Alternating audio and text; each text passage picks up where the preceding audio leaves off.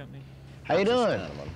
My name's Robby, and I'm what you would probably call a shade tree mechanic. Now, being a shade tree mechanic has its advantages. Some people don't think so, but most of us who worry about money do. You know, there's a lot of things you can do to your car yourself that you're probably paying somebody else to do, or at least should be if you're not doing it yourself. And if you did do it yourself, could save yourself a lot of money, several $100s a year. So I've been asked to come here and show you some of those little things, such as today we're going to specialize in how to change your own oil. Now, you can ask professional mechanics. They'll tell you that oil is the life of your engine. If you keep it changed as often as you should and keep oil in your engine, you'll never have an engine problem. Most of the time, that's true. So that's what I'm going to demonstrate today. However, if you decide to become a do-it-yourselfer like me, you seem to think you can save a lot of money and you like the idea, most likely, most of the time when you work on your car, you're going to need jacks to do it. Now, a jack is a little thing you put under your car and raise the front end or the back end of your car up, or the side, or whatever you need to work on at the time. Now, I'd like to give you a short briefing on jacks here, because some jacks they sell in little commercial places aren't too safe, and it's a good idea not to use them. We'll start with this little machine right here. Is called a hydraulic jack. It works pretty simple. It's got a little hydraulic screw here. You just take you a pair of pliers, tighten it up, put the rod in here that comes with it, start jacking. Now, I'm not going to give you a demonstration because I don't like the jack at all. It's dangerous. Usually when you have a floor jack such as, this is not a floor jack, this is a floor jack. I'll get to that in a second. Usually when you have a little jack such as this one, it's a hydraulic jack, as I said. You have to get axle stands such as these to go with them. It's kind of an unnecessary expense to buy a little jack like this anyway and have to get something extra to go with them. However, I'm not knocking these. These are extra safety precautions, and when you're underneath the car, you can't be too safe. When you raise it up with this little jack, it's absolutely necessary to put one of each of these underneath the axle of your car. That way, when this falls, which it'll do sooner or later, this will catch it. That way, you don't get flattened out like a pancake. Now, if you're going to use a hydraulic type jack, the kind I suggest is what they call a floor jack. That's what this is. Okay, this is a pretty simple operation. It works on the same principle as this, but it doesn't fall over as easy as this. It's pretty simple. Put a lot of weight on this, a little bit on one side, and before you know it, it's gone over like so. Okay? This doesn't work that way. You put this underneath your car, jack it up, this end comes up. I'm sorry I didn't bring the material to jack it with, because I already have my own jack out here.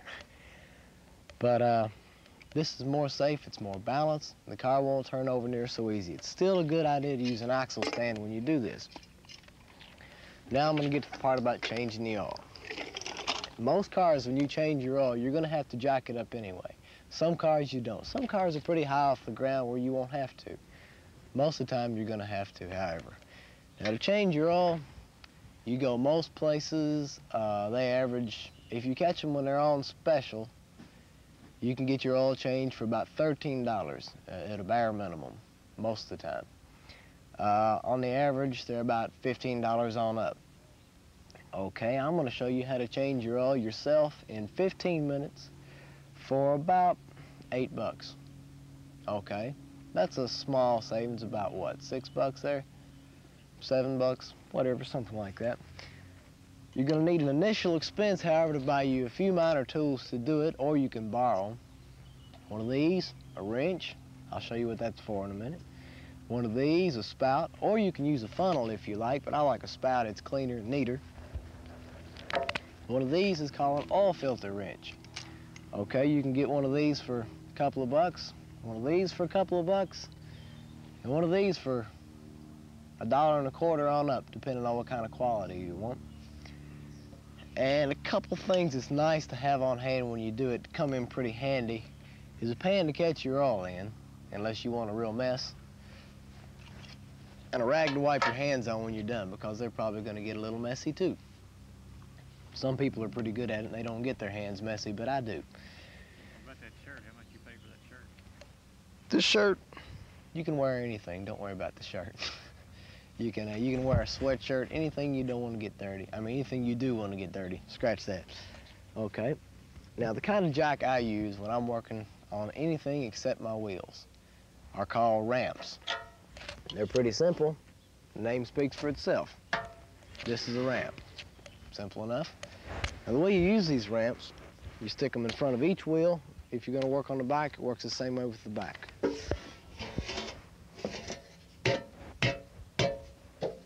Get them right down close. Do the same on the other side.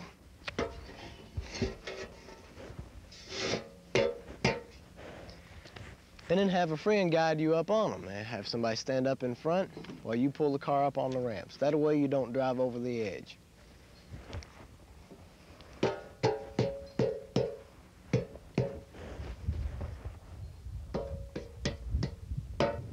Am I straight?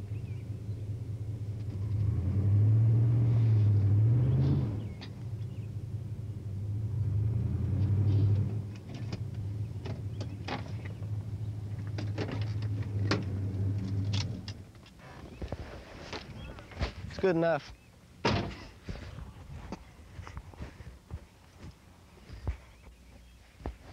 All right, that's as far as it's gonna go. Considering I'm out here on the grass today, it won't come all the way up on the ramp without leaving a patch in the grass. So what I'm gonna do is use these axle stands that I just finished telling you about. Put underneath my axles. That way if the car does come down, the ramps give way. However, I've never seen a ramp give way, and I doubt if they ever will. These will catch it for me. I wouldn't want to look like a pancake when I got done. Now hang on tight.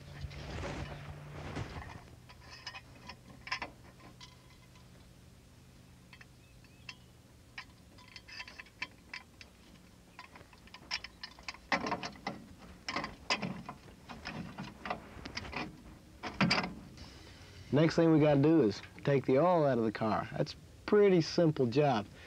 See, this here is an oil pan, and underneath every car, there's an oil pan. Somewhere, some way, there's an oil pan.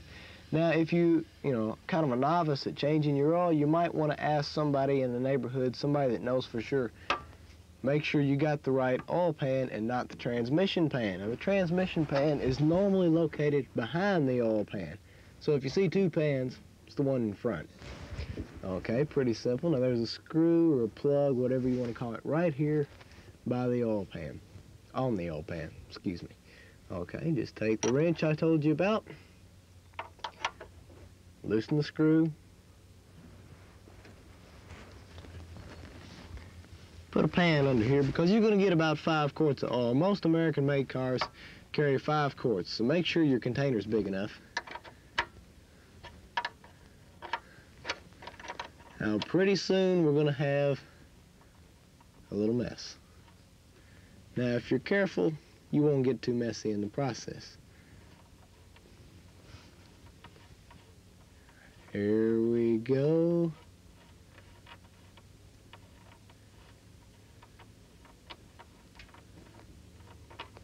There you go. Now that is the old oil you've used for the last 5,000 miles. Gets black and gritty. It's about time for some more. Now when this is empty, pretty simple job, just put the screw back in.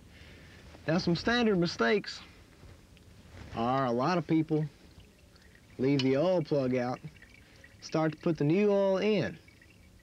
You run new oil out all over the ground before you realize what you've done, then you got to do it all over again. I've done that myself. So always be sure that when the oil is finished draining, put the plug back in. You know, we got a few seconds left. Doesn't take so long to drain 5 quarts, does it? It'll probably take about another 30 seconds. What about a washer on the plug there? Does some of them have little fiber washers on the plug that you replace every so often, or? I've never replaced one. Oh, okay. I'm glad you mentioned that because mine looks like it needs changing.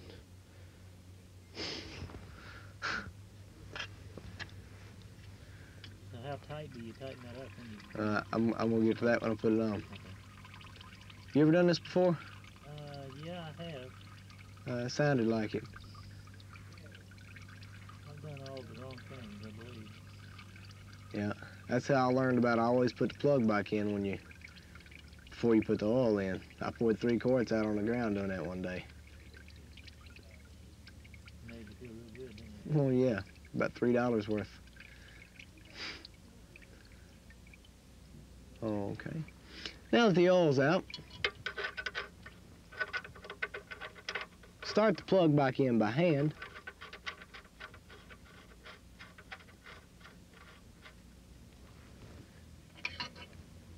Now, when you tighten the plug, everybody's first reaction is to tighten it just as hard as it'll go.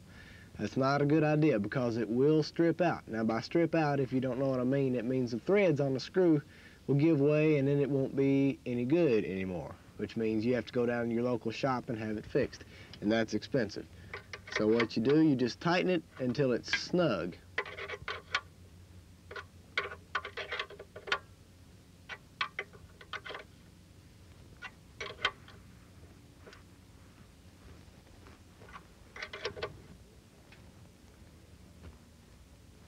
Get it just snug enough that the oil won't run out. Maybe a little snugger, but don't give it all you have. Okay. You can do whatever you like with this old oil. Hop out front and I'll tell you about it. Now, these 5 quarts of old oil comes in kind of handy sometime, depending on what kind of person you are. If you like to keep your yard looking good, keep weeds out of it, this is guaranteed to kill weeds. You take it down to your local fence row and pour it where you got all that big grass or the weeds you don't want, and pour it on there. Whatever it gets under, it'll kill. Some people use it on their tires. They like to make their tires black. Now, I don't know about that. I wouldn't do that myself, but it's been done. If you want to try it, go for it. Now, you're going to need about a half a teaspoon of that in just a minute here anyway. The next procedure, you have to take your oil filter off. Every car's got an oil filter. Now, I'm going to show you an oil filter here. On this car, the oil filter hangs upside down, like this. Now, we won't be able to get a camera in to show it to you, but it'd be relatively simple to find. Like I said, on this car, it hangs upside down like so. Some cars, they're mounted on the side. I've never seen one right side up, and I don't think they make them that way, but most of them are hanging upside down or on the side. Relatively easy to get to. That's what the oil filter wrench is for. Now, just like anything, you turn it clockwise to tighten it, counterclockwise to loosen it. Now, you climb underneath your car, find the oil filter, connect the wrench to it, get it good and tightened up, loosen it up, because it's going to be pretty tight when you get down there. After it's ridden on your car for about 5,000 miles or so, it's going to be tight, so that's what you need the wrench for. Get down and just give it a little yank like so, and it'll loosen. Loosen it with your hands, take it right off, dump it in the trash can. Unlike the oil, these aren't good for anything when you're done. Take a new one, pretty simple job. Take some of this old oil. Some people like to use a new oil. It doesn't matter really. There's a rubber seal around the outside of this filter. Put oil all around that seal. See, this makes it seal tight when you put it back on the car with no air leaks. That way you don't lose any oil. Okay, hang on tight. Now I'm gonna go under and take this one off.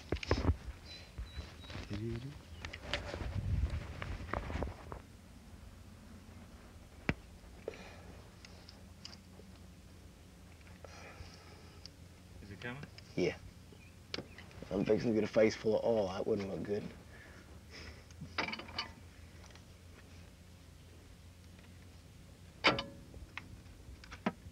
Pretty simple, right? There we go. It won't spill any more than a quart, so don't worry about the size of the container.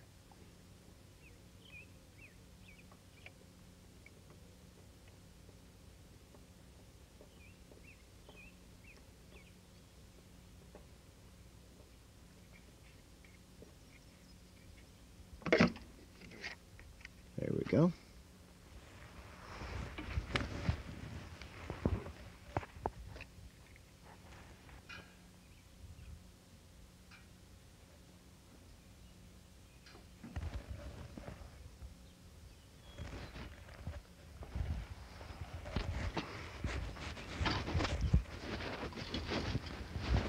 Okay, putting the new filter on is as simple as taking the old one off. Now, the threads on a filter will strip out pretty easy. So make sure when you got it started on, you got it started on good. Just like a screw, it screws on a shaft up here. Has threads in it. Now the reason the threads on the filter strip out before the threads on the engine do is because it's a lot cheaper to buy a new oil filter than it is to buy a new engine. Now just spin the oil filter until it stops. Tighten it until the gasket makes contact with the engine. You can feel it. It'll make contact. Then turn it 3/4 of a turn. No more, no less. Most people can do that with their hands, but I'm lazy. I like to do it with a wrench.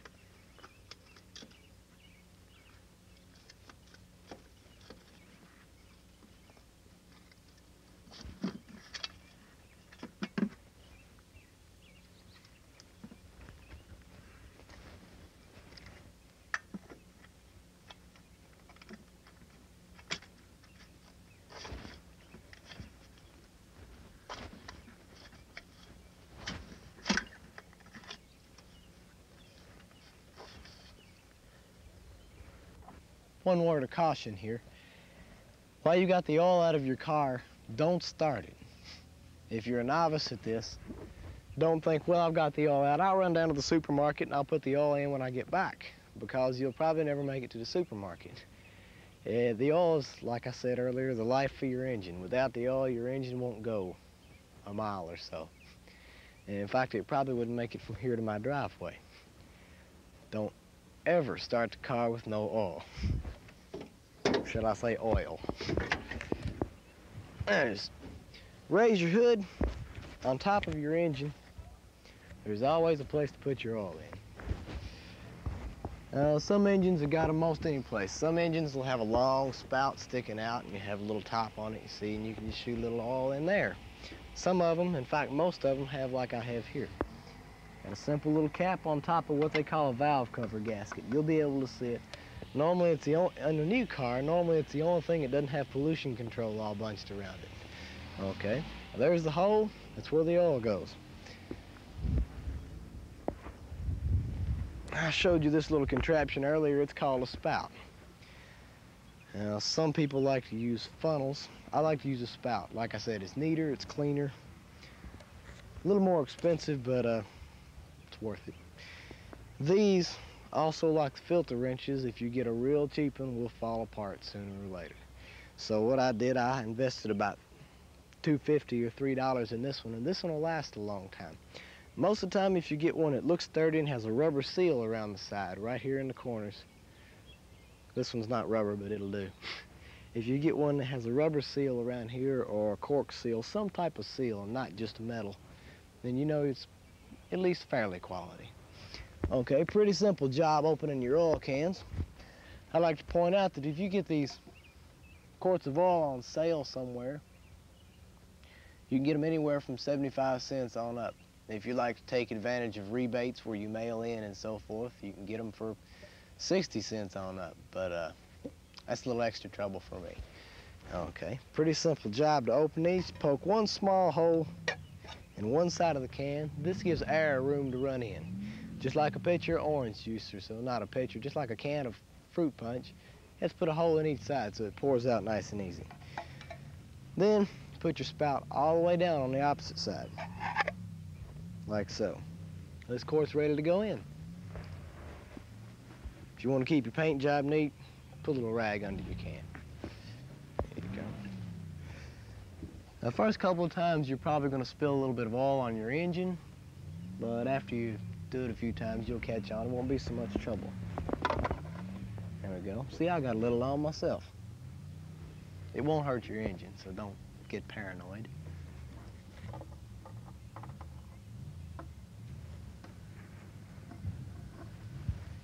That was quick, wasn't it? Now I've only got 4 more to go.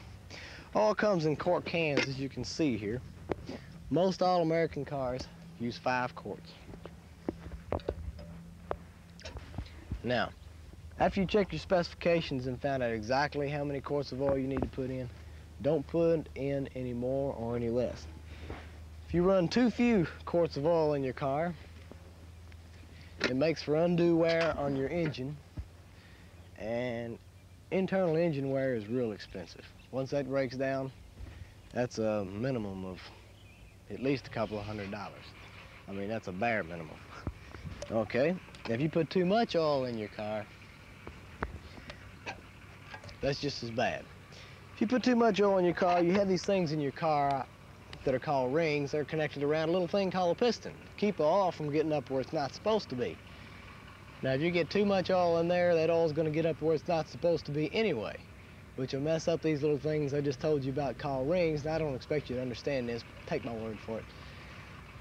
When they're messed up, your car burns oil from then on out until you get it fixed, which is about a $350 job, I would say. Last time I had it done, it cost me $550. Okay. Excuse me. Why'd it happen to you? Why'd it happen to me? Because whoever had the car before me didn't run enough oil in it or ran too much, one of the two. I'm not sure. But it did mess my engine up. I had to have it fixed. I was too lazy to fix it myself.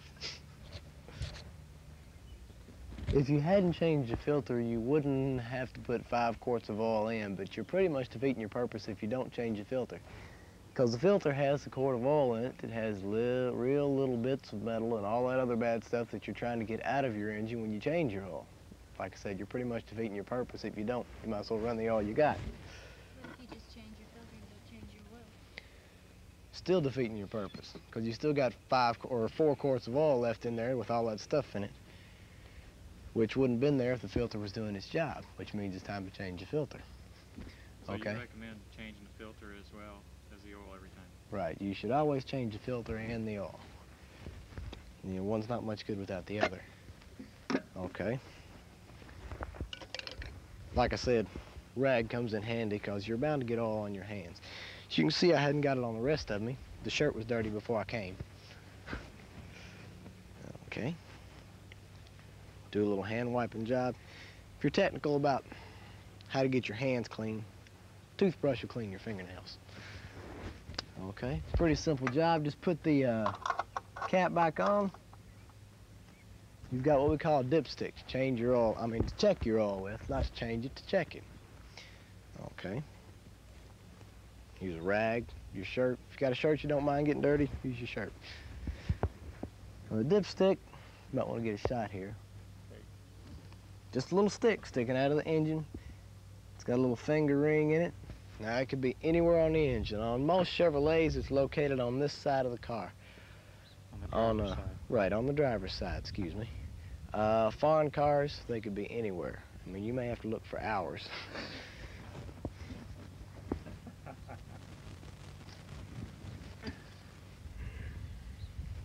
Okay, Show them what it says, Robby, I'm fixing to. before you get it covered. Okay, good idea. Now, what we got here is a dipstick. I hope you can read the writing here. All right, I got it. Okay, as you can see, we got 2 dots here. It says add 1 quart. Next 2 dots says full. As long as you got the oil between these 2 dots, everything's okay. Don't let it get below here where it says add 1 quart. If you dip this down into your engine and take it out, and the oil's low enough that you can read any part of this add 1 quart, it's time to put a quart of oil in. Okay, that's really hazardous to your engine to run it 1 quart low. So check it once a week or so. If you do a lot of driving, check it every day. I run a couple of 100 miles a day on mine, so I check mine just about every day. If you're the type that only drives to town once in a while, check it once a week or so. But make sure you don't get low on oil, because sooner or later it's going to cost. Okay, now when you check your oil, especially after you've changed it, always check it right after you change it. Don't start the engine first. If you've been running around town and you want to come home and check your oil, bring the car home, let it set for about 7 or 8 minutes before you check your oil. Because while it's running, it pulls the oil all up in the engine, gets it up in all the working parts, the lifters and so forth. Okay, when you check the oil, it's going to read low. Okay, it's almost always going to read a little lower, at least a half quart lower than what the car really is. So pull it up someplace, let it set for 7 or 8 minutes at least. Then check your oil and you'll get a true reading that way. Here we go. Now I've just put 5 quarts in here. The oil I've got in here is so clear you can't hardly see it. But it's up to the full mark, it sure is. Okay, hold it still there. Okay, can you see it? Let me get it again here so maybe you can see it a little better, because I smeared it a little bit.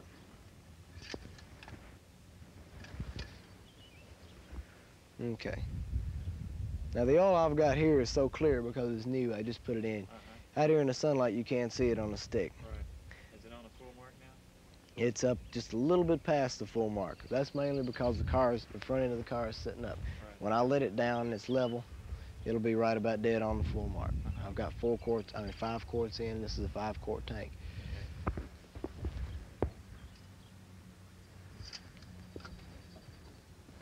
Okie doke. That about covers everything you're gonna need. All I have to do now is take the axle stands out and back the car down, and I'm ready to go.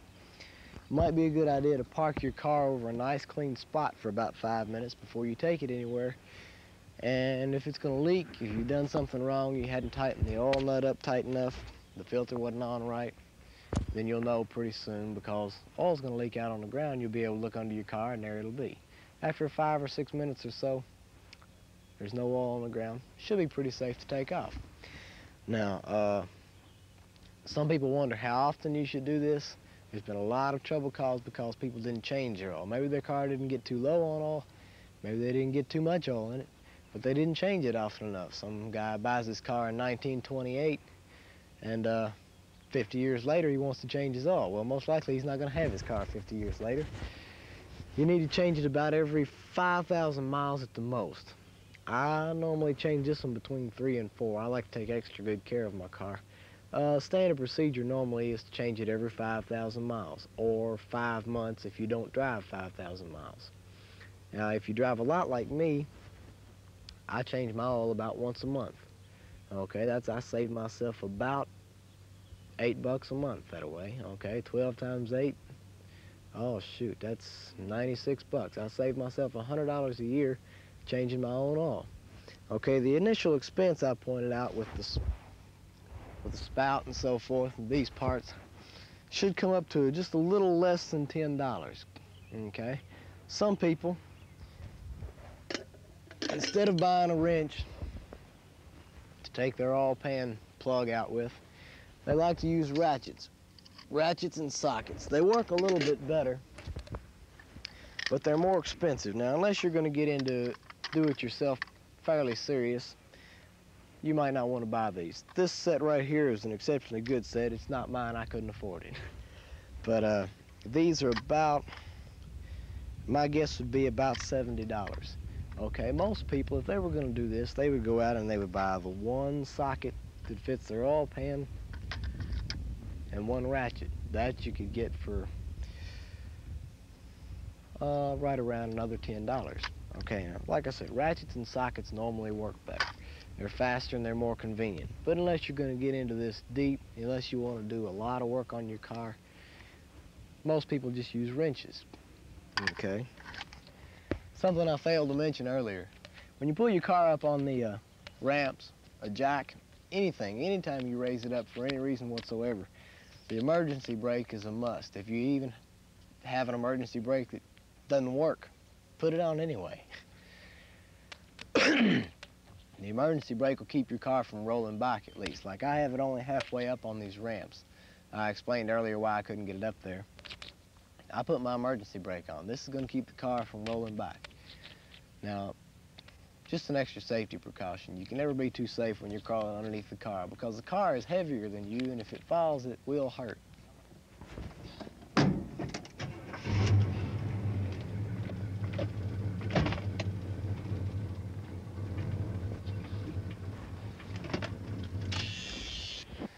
Now, normally you can do this in about 15 minutes. I realize it took us about a half an hour. That's because I was explaining all the details. But normally you can do it in about 15 minutes. And saving $8 in 15 minutes it's worth it to me. Besides, if you change your oil in your own car and you do the other work yourself, as opposed to hiring somebody else to do it, then it's been done by the most competent person you know, you. In my case, me. And that way, I'm sure it's been done right. This is Robby Jacobs from Cable 10. Good luck with your next oil change.